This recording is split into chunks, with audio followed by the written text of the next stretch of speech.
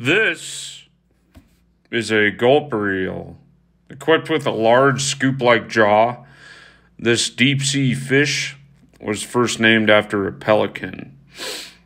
But as researchers learned more about it, they changed the name to a gulper eel, which sums up the fish's ability to expand its throat and stomach to accommodate food.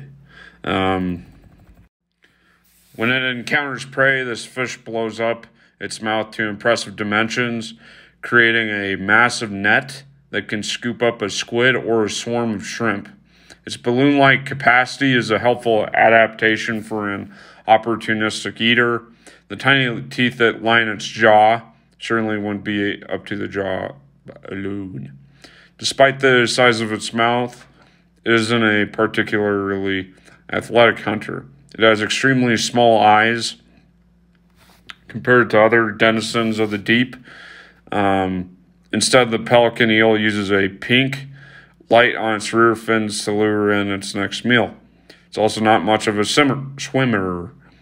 With a whip-like tail and a lack of pelvic fins, swim bladders, and scales, it's not built for going long distances.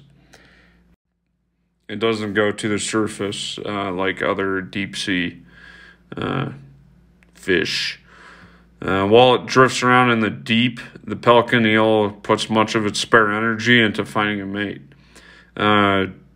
Blank mature males grow large olfactory organs in order to sniff out females while simultaneously losing their teeth.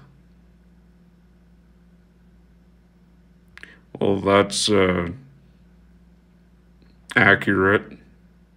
The mouth of the fish acts like a net as it swims into large groups of small fish and shrimp. Their wide open mouth fills with food as well as water. The water is slowly released through the gills.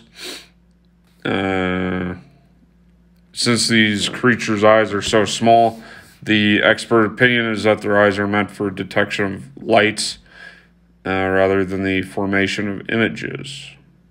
It has a tiny light-producing organ at the tip of its tail that it uses to attract its prey, and that is called a photophore. It is said that males have bigger eyes and olfactory organs as compared to females, who do not change much as they become mature. It is with the help of these organs the males sense the pheromones released by the females. And it is also said that after reproduction, the gulper eels